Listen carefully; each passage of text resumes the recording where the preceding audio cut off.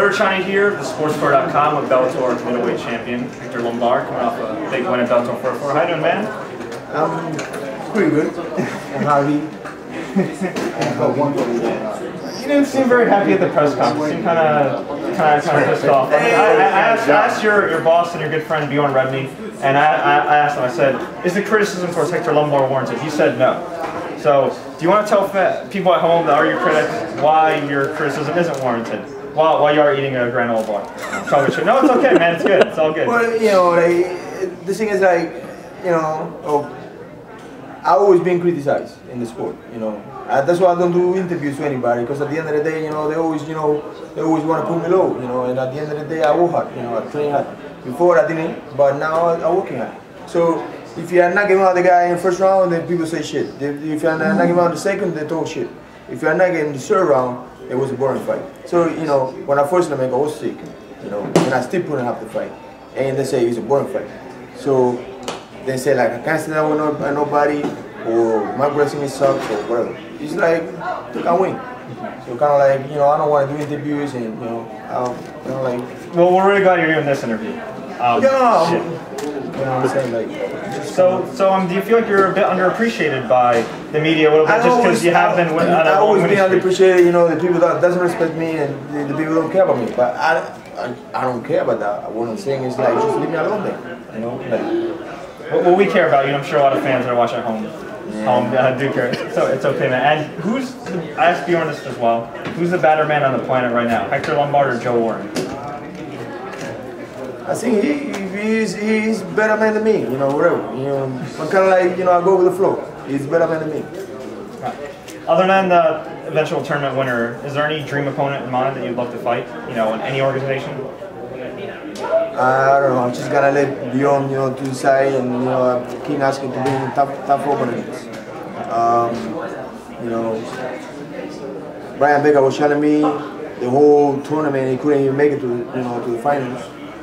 So I really want to knock his ass out. Who else? Jeremy Holmes for the tournament couldn't even make it. Joe Reed for, you know, this Joe, they couldn't even make it. So, you know, like, they're bringing big names, you know, they can't even make it. You know, they can't even make it. They can't even win a fight in Bellator. So, but then she's saying, like, you know, Bellator, that's nobody. So you feel like Bellator as a whole in terms of talent is very underrated?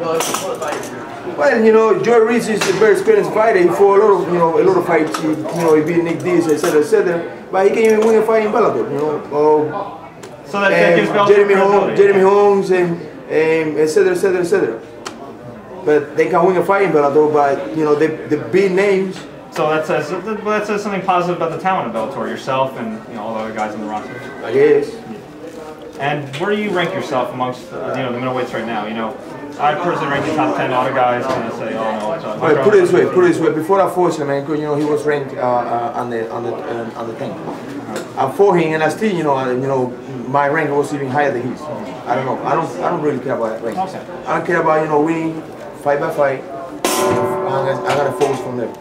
Well, let's focus on the positive. How beneficial has American Top Team been to you in your MMA career? Conan Sibera has been like a father to me. Since I got there, he always took care of me. I can't be more grateful. You know, he's always been like a father.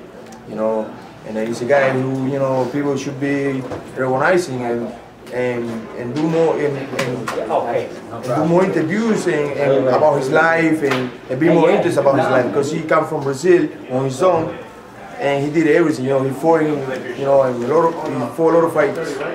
He's a black belt, 7th degree in jiu-jitsu, etc., etc. And people doesn't even talk about him.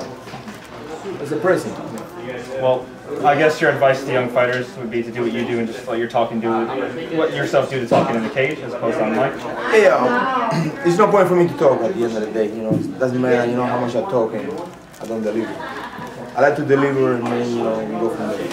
Well, fans love your clips on YouTube. Anywhere they can find you online. The fans that, you know, aren't going to criticize you and, you know, do love your vicious knockouts. Just on Facebook, on Twitter, anywhere? I got Facebook and I got Twitter.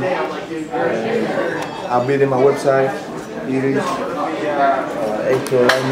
Lombard.com here. Nice. So it should be finished in about 2 weeks. Okay, so in a couple weeks, well, I'll check that out. Hector Lombard, thank you so much. Thank you so much for your performance. Best of luck and everything, and thank you, bro. Hopefully I see you next time. You'll be in a better mood, you know. Yeah. We'll take you down to the casino. I fought in Vegas. I fought what's the name? No, the guy fought in Australia, Joey Dawson. I fought in Australia. You know, I finished in a minute something, and the people were booing me. I'm like, what are you guys booing me for? Because it was too short, the fight. Well, you know, it's kind of like, you never win. Well, you keep winning, man, so best of luck and everything. And, you know. Thank you. No problem. We'll take you out somewhere to like nice casinos here, you know.